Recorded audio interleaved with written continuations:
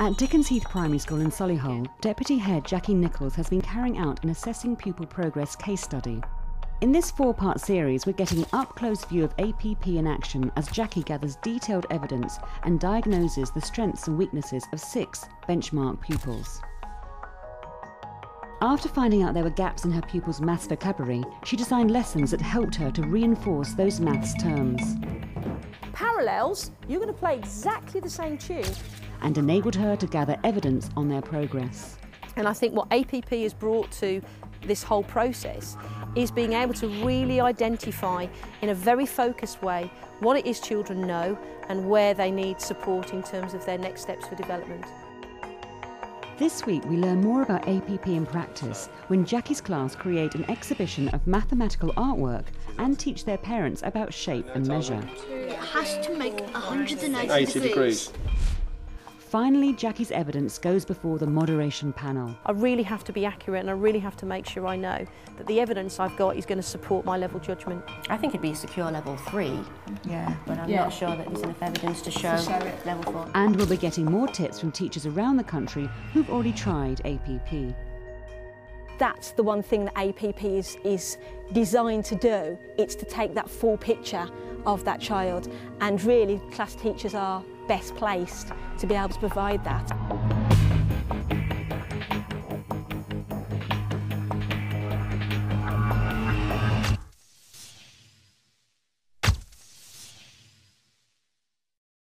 The first thing you need to decide is what your background colour is going to be. Now, so tissue paper, we've got lots. Today, Jackie's gathering evidence on the benchmark children's final piece of work in their unit on shape and measure. She's challenged the pupils to produce a piece of artwork based on their maths learning. Yeah, so you've got to put some congruence in. And later today, we'll use their own artwork to teach their parents about shape. How do you know it's a pentagon?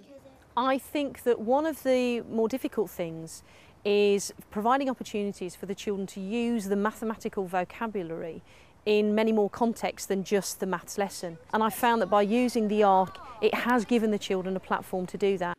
What do you notice about the angles of this shape, Megan? Have a look at this one and this one here. That they're obtuse. Good girl.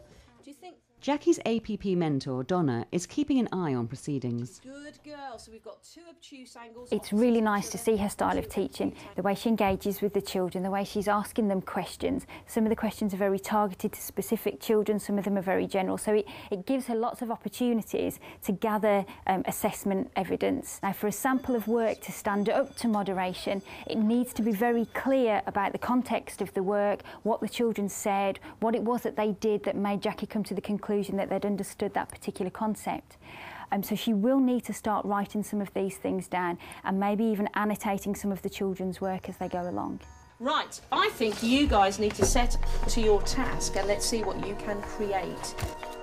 With her evidence nearly complete, she's hoping to gain further insights today that will secure her level judgments. Leave a couple of gaps and then do them. Okay, so I would get yourself a new piece so that, but don't put your question marks on because you don't want to lead your mums and dads to the clues, do you really?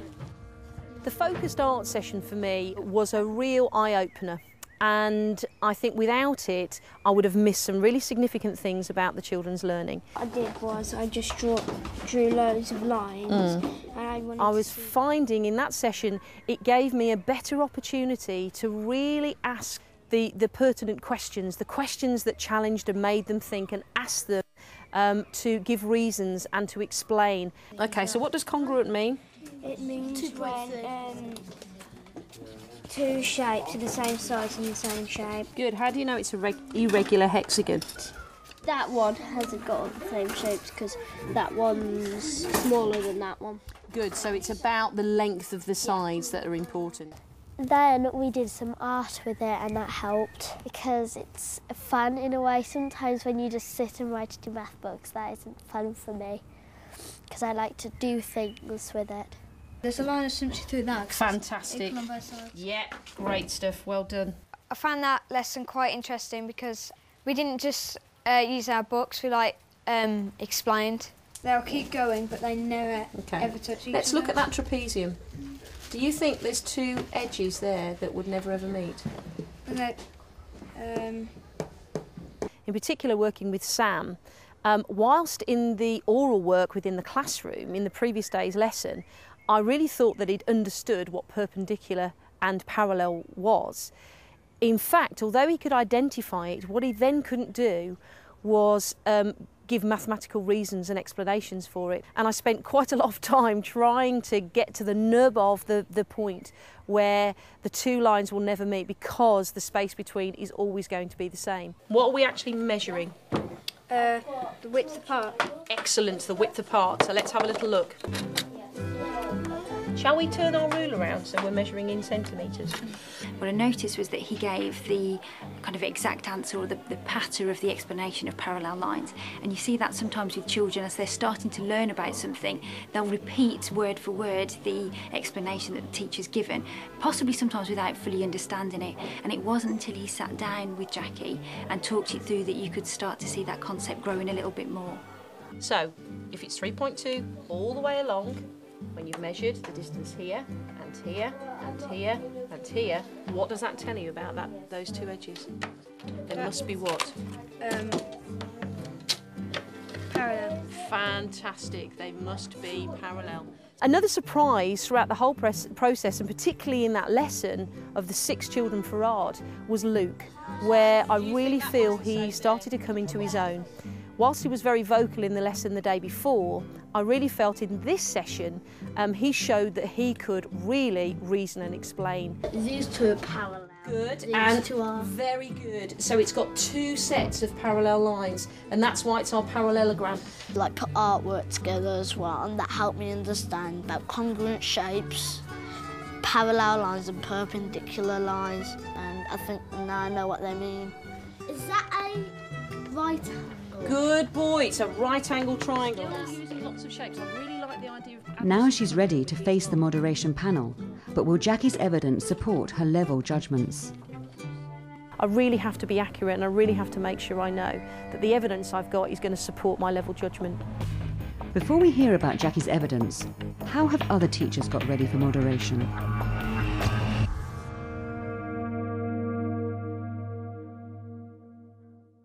I collected my evidence to take along to the first external moderation.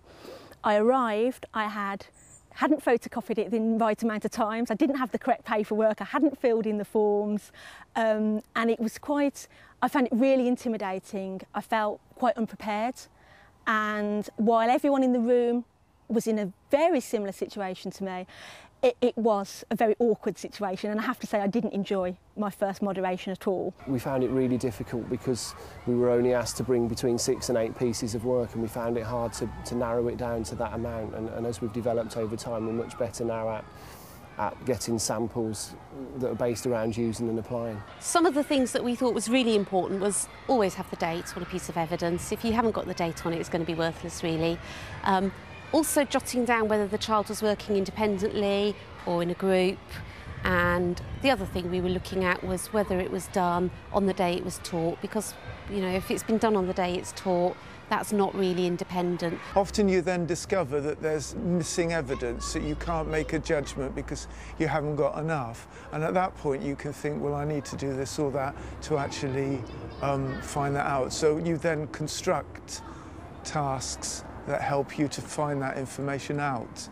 And that's good anyway, because if you haven't got the evidence, chances are you don't know or haven't taught thoroughly the thing you need to.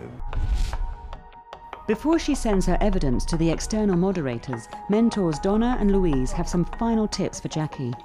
This again is photographic evidence that she understands that term very well now. And if you were using that as a piece of evidence for moderation, that would just need annotating, so it could be just scribbled on the back, so that we know what context it was done in, how independently she did that. She wasn't coached by you to find anything that she'd said as well alongside that. Using the evidence that you've got here, we need to make some decisions, or you need to make some decisions as to which of these criteria you can highlight, things that you're confident that the children are secure in. Jackie's evidence taken from her 6 benchmark children has enabled her to gain a greater insight into all of her class. After finding the gaps in her pupils' knowledge, she designed real maths tasks that enabled her to secure her judgments of each benchmark child's ability. Parallels, perpendicular. But has the evidence she gathered enabled her to make sound level judgments? And will the moderation panel agree with her? I just want to make sure that, coupled with other evidence from the children's books, that I really can show what the children know and feel secure about that.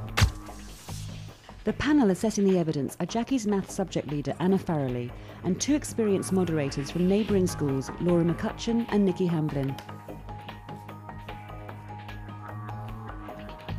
And while they assess Jackie's judgments, she's getting her class ready to teach the parents.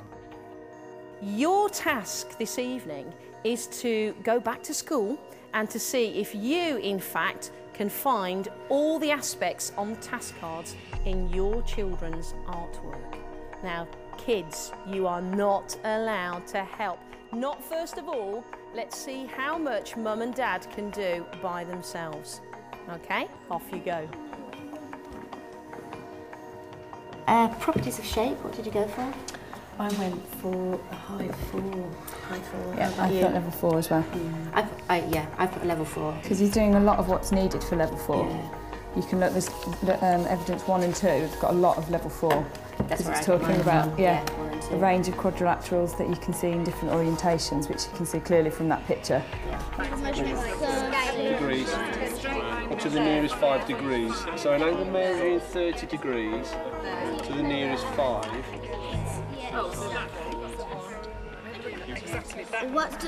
What do each corner of a triangle have to add up to? I don't know, tell me. It has to make 180 degrees. Okay. I think if he can recognise that, then he'd know what 3D shape he's making. Yes. But then he couldn't actually, we haven't actually seen a 3D shape. Yeah. Okay, we've got 3 lines here. Doesn't it? It has to be the same distance in between it each time, doesn't it? Otherwise it's a bit. So those two are, yeah, they're parallel, aren't they?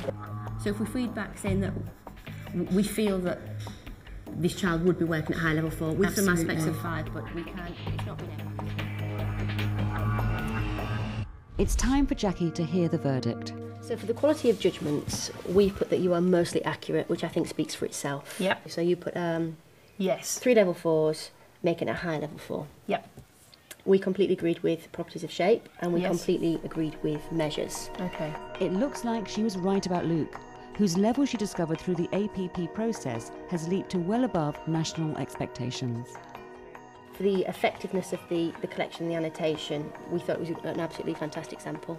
So all of your clear annotations, all the way through, these ones were really helpful. We saw elements of level 5, and this was basically due to the vocabulary of the shape they work on is fantastic. It just makes it easier for the referring back and the evidencing side of things, doesn't it, really? I think the whole process of APP has really given me some reflection time. I think I'm also going to use it as a diagnostic tool to find out what aspect of mathematics a child is actually stuck on, so that I can really drill down and give the right and put the right interventions in place to help that child move on in their learning and understanding. And I think without APP, you're scrabbling around in the dark a little bit.